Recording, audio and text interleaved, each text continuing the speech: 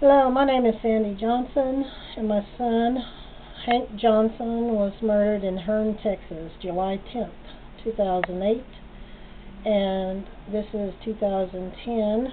He was exhumed this year, March 25th, 2 days before his 29th birthday.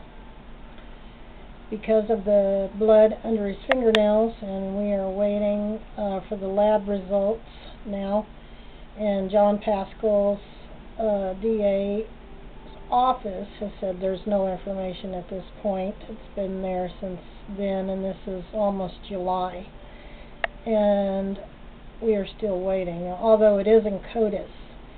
But we expect to hear something very soon, coming upon the 2-year mark of my son's murder. He knows who the murderers are. And he also knows everyone else that's involved in my son's murder. So we are waiting for the results.